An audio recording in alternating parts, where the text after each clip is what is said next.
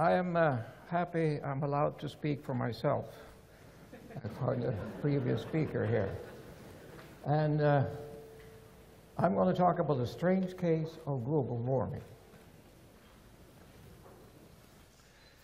I am not really terribly interested in global warming. Like most physicists, I really don't think much about it. But in 2008, I was on a panel here about global warming, and I had to learn something about it. And I spent a day or so, or half a day maybe, on Google, and I was horrified by what I learned. And I'm going to try to explain to you why that was the case. So I also, being on that panel, became very famous, because if you search on my name and on global warming together, you get roughly 40,000 hits. That's much more than I get if I search on my name on superconductivity, you know. So you get sort of into the system. And according to me then, what I said at that time, and I still agree with, the global warming has become a new religion, because you can't discuss it. And that's not right. So it starts, science comes in many forms. It's what I call real science, which I hope I do. Then what it is, we have pathological science, that people who fool themselves. And that happens quite often in science. You do something, you have a theory, you do something, and my God, the experiment shows it, you're very happy and you publish, and you fool yourself. You've got to be very careful when you publish. Then we have what we call fraudulent science, which is fortunately very rare. Some people cheat in science on purpose. And I had advice to you, if you want to cheat in science on purpose, cheat on something which is not important. Then you won't be found out. You won't be very famous either, but that's another case. And finally, I have junk science. Junk science often in the medical field. Will somebody have 5 people eating onion soup and 5 people eating tomato soup, and the 5 people eating onion soup don't get as much cancer as the 5 people eating tomato soup. And you can publish that, but it's not very good. And finally, we have pseudoscience. And pseudoscience is a very strange thing, because pseudoscience, you begin with a hypothesis, and then which is very appealing to you. And then you only look for things which confirm the hypothesis. You don't look for other things. And so the question then, what I'm going to ask, is global warming a pseudoscience? And you can be the judge. So here it starts with these 2 people. There's some pictures of before. If you ask who's a famous scientist in the United States, they say Al Gore. And so somebody says to me, you have no business dealing with global warming because you're not a climatologist, but neither is Al Gore, you know. So that's it. And Pochari, who's a railroad engineer. These 2 people got the Nobel Prize in Peace because of this figure here. And I am ashamed of the Norwegian government who did that. This is almost as bad a Peace Prize, and when Obama got the Peace Prize, rather he got elected. So the Peace Prize is a difficult thing to do right, I think. Now, what is this curve here? They're very famous because they made this curve famous. And this is the average temperature of the Earth starting from 1860 to roughly 2000. And the temperature change has gone up from minus 0.4 degrees to plus 4 degrees. 0.8 degrees is what we're discussing in global warming. 0.8 degrees. If you ask people in general what it is, they think it's 4 or 5 degrees. They don't know it's so little. It's not even fever. Now, the curve is average over space and time for the whole Earth for the whole year. Now, I'm dealing with temperature. Normally, in my normal life, I grow cells in tissue culture. And we have to keep the temperature at 37 degrees. And that's very difficult. But the Earth has kept the temperature in 150 years in 0.8 degrees. But I don't believe anybody can measure that. It's impossible to measure that. And because in 1880, the thermometers were placed various places. In 1900, they were moved. In 1950, they were moved. In 2000, they were moved. How can you figure the average temperature on the Earth? I don't think that's possible. If I gave 10 people the job of measuring the average temperature in this room, you will get 10 different answers. So that's a very difficult thing to do. So what does it mean then, this curve here? And in my opinion, it probably nothing. Because, I mean, why does it matter if the temperature is going up 0.8 degrees, the average temperature, if indeed you could measure it? So from 1880 to 2013, the temperatures increased then from 288 degree Kelvin to 288.8 degree Kelvin. It's 0.3%. It's very little. And if it's true, it means to me the temperature has been amazingly stable. I was amazed that the temperature can be so stable. And from 1975 to roughly then 2000, you get this curve here, and the CO2 and the temperature increased in common.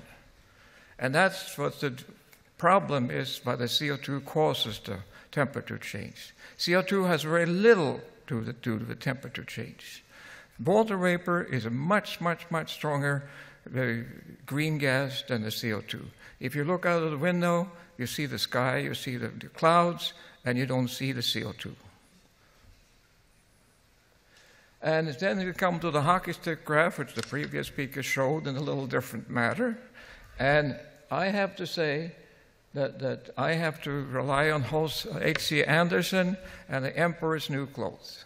But the little boy who was innocent, he didn't see that the emperor had clothes on, and I, in the little boy here, I don't see that the CO2 is the cause of all this problem.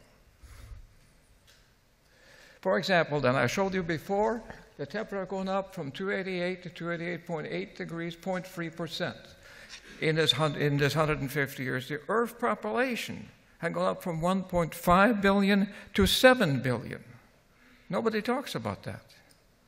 And maybe, for example, that all the paved roads and cut down forests has to do with the cause of the global warming, not the CO2. But nobody talks about that. And actually, some person do. This is Stephen Shu, which is a Nobel Prize winner from 1977, and he suggests to paint all roof white because that might help. So at least I know him very well. He's a smart guy, but he's been bought by the global warming people, and he's now helping Obama trying to make green energy in the United States. So how come, we heard about the Copenhagen meeting, how come that can be? Well, it can be because of societies like the American Physical Society. As you heard, I resigned from the American Physical Society because the statement, energy is incontrovertible. American Physical Society discussed the mass of the proton. The mass of the proton is not incontrovertible, according to the American Physical Society. But the global warming is. See, that's a religion. That's a religious statement. Like the Catholic Church says the earth is not round, and the Physical Society says that the global warming occurs. I mean, that's a terrible thing. So I resigned from the Physical Society, and I hope I can get one or two of you to resign as well. Now, the other thing is, you see here, this statement taken directly from the American Physical Society. It says, the global warming is occurring if non-mitigating action are taken, significant disruption in the Earth's physical and ecological systems, social systems, security and human health are likely to occur. So let's look at history. In the last 150 years, the Earth has got warmer according to these people, but the human health has got better. The solar system is better. Everything is better. The Earth is much better than it was 150 years ago. So why is it suddenly changing? Why is it suddenly getting worse? It's a mystery to me. So then they had a meeting in Cancun, and what they get there is typical of a paper. Oxfam report showed that 21,000 people suffered bedridden death during the first 9 months of 2010. Twice as many as the whole 2009. These are the tidbits you see in the paper, trying to convince people that global warming is a terrible thing. And I think that's a strange thing. Now we have the recent meeting in Brazil, and if you read in the paper, nothing much has been coming out from that. I could hardly find it, but I prepared this slide. And what they try to do is to concentrate on sustainable development. And they can all agree with that. But one thing you should be very careful, you should not confuse pollution with CO2. CO2 is not the pollution. We all agree that pollution is a bad thing and so on, but it has nothing to do with CO2. So what is the greenhouse effect then? You ever heard about it already? What it is that without the atmosphere, the Earth would be roughly 35 degrees colder. If the fact is that CO2 has increased from 280 to 350 parts per million in 100 years, temperature has increased 0.8 degrees C. Is there a cause and effect? Well, you can try to test that then. Since 1998, which was the warmest year measured, CO2 has increased up to 396 parts per million. So we can then calculate what the effect of the temperature would be. The very simplest calculation is 0.8 times 4 divided by 100 is 0.1 degree warmer. But it's colder today. It's colder now than it was in 1998. That's 15 years or so. How can that be? If CO2 is increasing regularly, it should be warmer, but it's not. So here you see the curve. This is the CO2 increasing. This is temperatures in 1998. And you see here in I think it's 1908, suddenly it dropped maybe 0.5 degrees or so. Almost got rid of all the global warming entirely in 1 year. So you recognize the difference of measurement is very difficult. And so you can't really measure it. That's what bothers me, that both the people who believe in global warming and the people who are deniers accept the curve. That curve should never be accepted. So here is where the temperature is measured. This is according to NASA Goddard Institute for Space Research. So here, United States, all these dots are places where temperature is measured. Between 30 and 60 degrees, the United States is almost completely green. But look, below 60 degrees south, there are 8 thermometers. That includes the South Pole. There are only 8 thermometers there. How can they talk about average temperature of the Earth? I don't understand it. And furthermore, if I ask this rhetorical question, what is the optimal temperature for the Earth? It's clearly not the temperature we have. That would be a miracle. But nobody knows what the optimal temperature is for the Earth. It may be 2 degrees warmer, maybe 2 degrees colder, I just don't know. But it clearly is not the temperature we have today. So nature, of course, has gotten into the fact, and they have a journal now called Climate Change. My friend said, don't make fun of nature, then they won't publish your papers. I said that nature doesn't publish my papers anyway, so it doesn't matter. So nature then, this issue, I found out there were several issues, but this issue was free, so I looked up, and they grow corn in Africa. And they found out, it's a big article in this paper, that they lose 1% for every day at over 30 degrees C. That's a very difficult thing to find out. Maybe true, maybe not. But if you think about the corn farmers in Iowa, that they are probably maybe 100 times as efficient as the people in Africa because of the climate and all the things we have in the United States. And they grow corn. Unfortunately, what we do with that corn, we turn most of it into ethanol. And in New York State, they mix 10% ethanol into the gasoline. And so it's affected me directly. Every time I buy gasoline, I have to buy 10% ethanol mixed in the gasoline. Much less inefficient and very costly for the country. Should never have done that. And they don't mention at all in here how important CO2 is for plant life.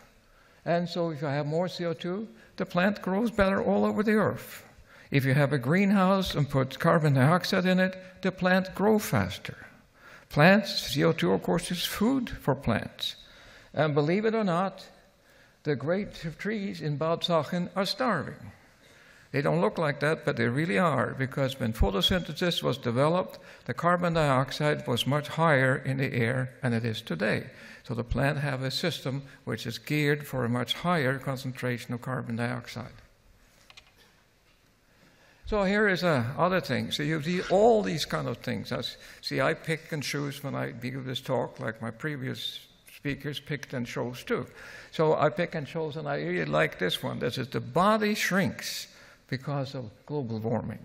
And all these kind of things, like I've seen that the strawberries have gotten smaller these days, for example.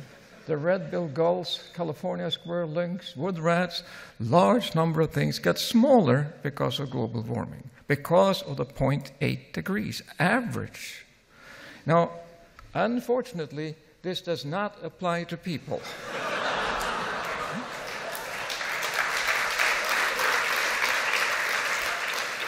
My observation is that people get bigger as far as the global warming occurs. So here we come then to see, remember, everything is caused by global warming. And then it doesn't get any warmer. So we can't really talk about that. We have to talk about something else. We like to talk about climate change. Okay. So if I look up then, it takes 30 years to define the climate, according to the people who should know. So when did the climate change? Yesterday? 5 days ago? 5 years ago? I don't know. But that's what people talk about climate change. And you may have noticed that when you talk about climate change, it's always to the worse. Nobody says, oh, I'm so glad the climate is changing, and getting better. But nobody says that. When you say climate change, you mean it getting worse. And here's a thing which is difficult to see maybe from you, so let's focus on this graph here. This is from the Midwest United States, and this is the rainfall over 100 years. And you see in the Midwest United States, there was a very dry period, which is called the Dust Bowl. Became very famous because of John Steinbeck wrote The Grape of Wrath. But you see, this happened long before now, and here's another 100 years from a place in Africa, huge amount of rain. See, these climate things that happen, as always have happened. Even if you're religious, you know about the Noah's the flood in the Bible. You know that's really a giant flood. So the climate has always changed. And then we come to people who type specific. And what I really like is this thing here. It says melting Greenland. They don't say the ice melting Greenland. It sounds much worse. You would say Greenland is really melting. You know. And they show these pictures of flood. So they look at this just to pick something. And actually, if all the glaciers in the world melt, the ocean will rise 1 meter. If all the ice on Greenland melt, the ocean will rise 7 meters. If all the ice on the South Pole melts, the ocean will rise 93 meters. But the fact is that there's more ice in the South Pole now than there ever has been, because it's colder. You know that the previous speaker talked about the northern hemisphere, which is getting a little warmer, but the southern hemisphere is getting colder. So that's the way life is. Now, here is a paper I know about this guy as Ola Johansen. He's a Norwegian. They have measured the ice inland on Greenland, scientifically, by using satellites. And since there's a Norwegian guy, I'm from Norway, it has to be true, you know.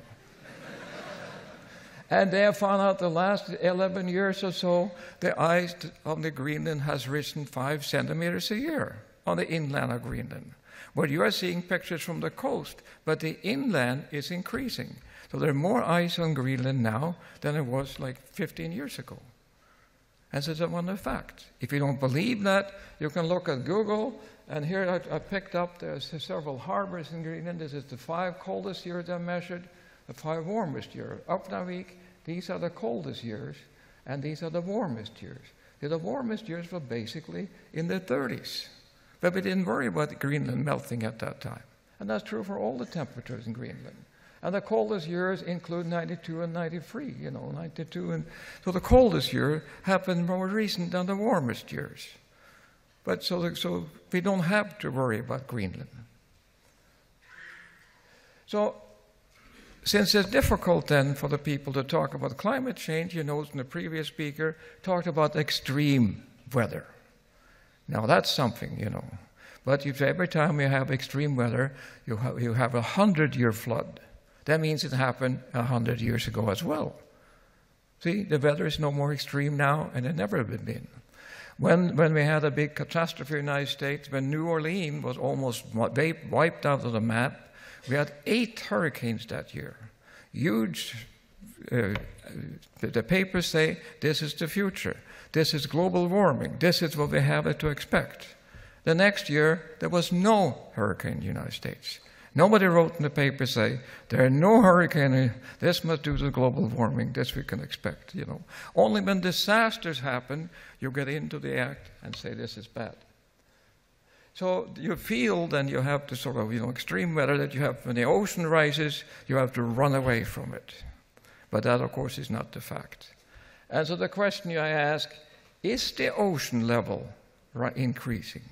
And if you look at this curve here, this is 1,000 years on this scale, 8,000 years ago. This is meters here. So the ocean has risen 15 meters in 8,000 years.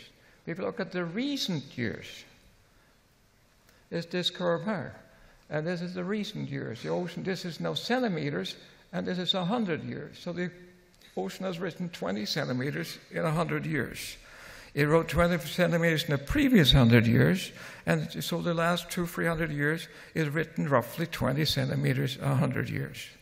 But please note, there are no unusual rise of sea levels. It's not unusual. And to be sure you understand that, I'll repeat it. There is no unusual size in the sea level. So you got to see, these are the facts people don't want to admit to you. They say the sea level is rising. Yes, it is. It rises 20 centimeters a century. That's what it does. So here then is going back to Al Gore. This polar bear is very famous because he's running out of ice. And the cuddly polar bears are dying. So, but this is the real culprit, the guy with a gun and the polar bears. And as I said, I'm from Norway, and Spitsbergen is the protector of Norway. It has polar bears on it. And in 1972, there were roughly 100,000 bears there. And now, in 2005, there are 4,000 bears there. The reason for that, of course, you weren't allowed to hunt them anymore. They were protected. And what everybody in Norway knows, but you probably don't know, is there are more seals now than there have been for a long time. But seal is what polar bears eat. Because people have stopped buying sealskin coats. And the Canadian and the Norwegian who used to club little seal babies to make these beautiful coats don't do that anymore. So it's a huge amount of seal, which is what polar bears eat. So when I resigned from the Physical Society, I got this wonderful problem by a guy named Sampson, and I really liked that. You consider a large room 20 feet square, 10 feet high. Actually, let's take this room. This is a very large room. And the question he asked is, if I seal this room off, how many matches do I have to light every day to keep up with the increase in the carbon dioxide in the air due to all the cars spewing out gasoline and stuff? There are roughly maybe 800 million cars in the world.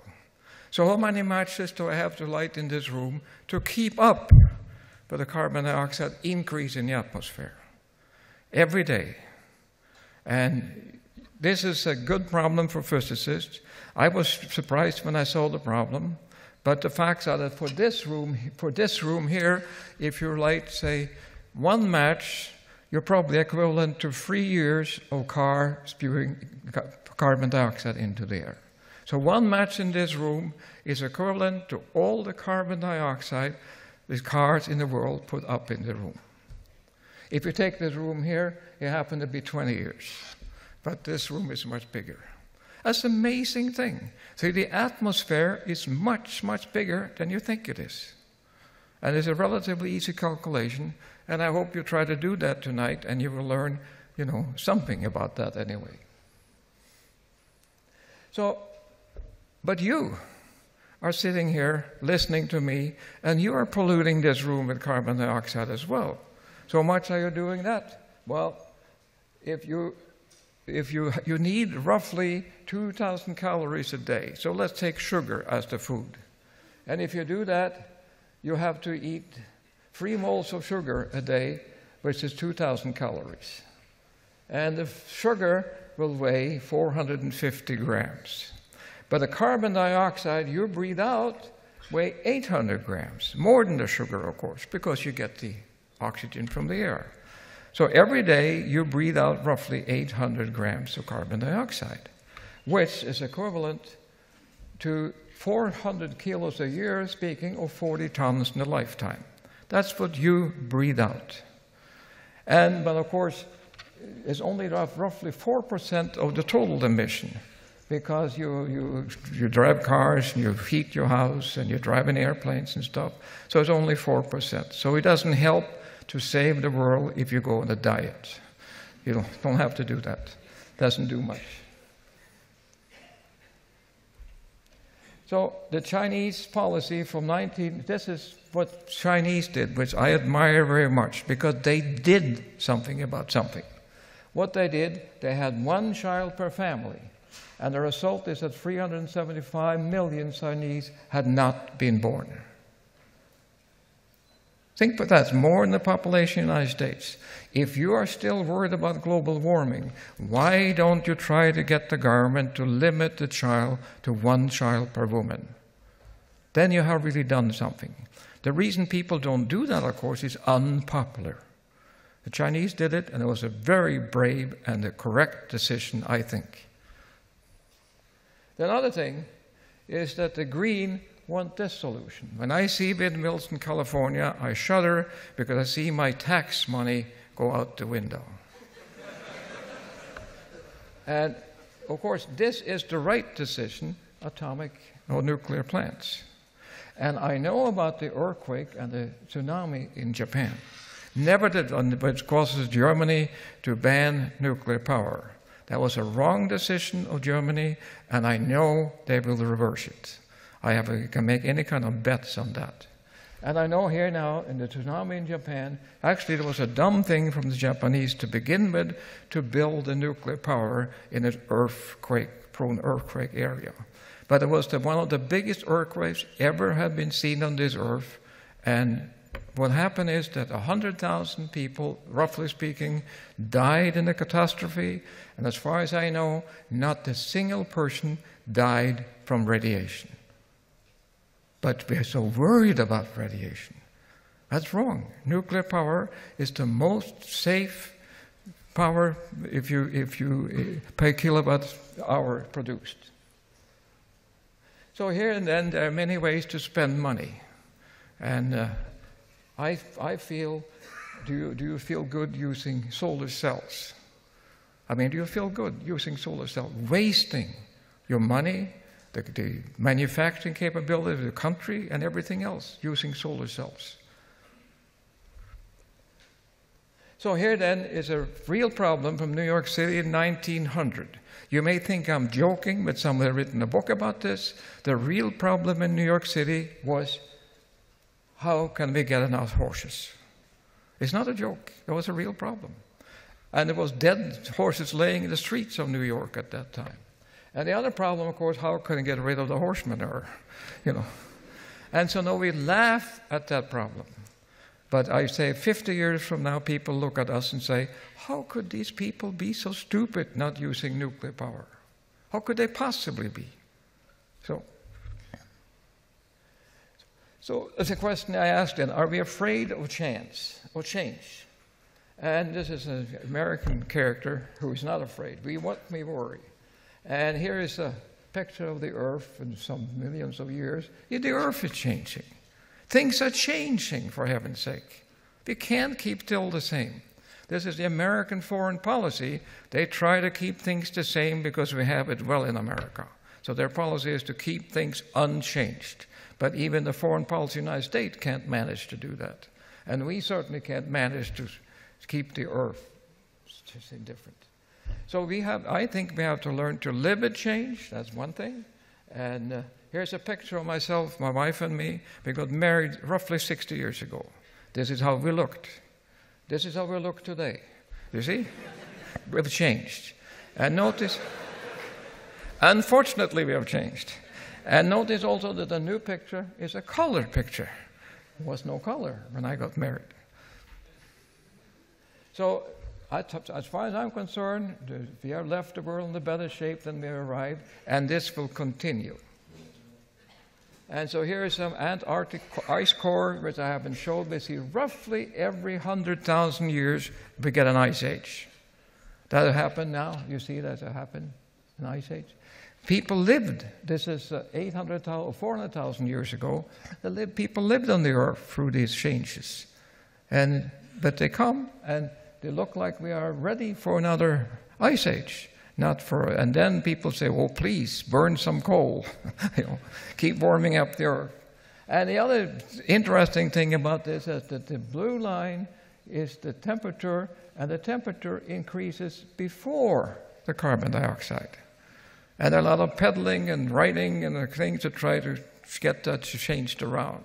But the facts are that these are the experiments. So finally, then we get to the end, and this is from The Economist: "Don't despair, grounds for hope on global warming."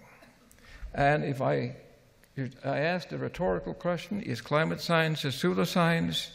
And if I'm going to answer the question, the answer is absolutely. So thank you very much.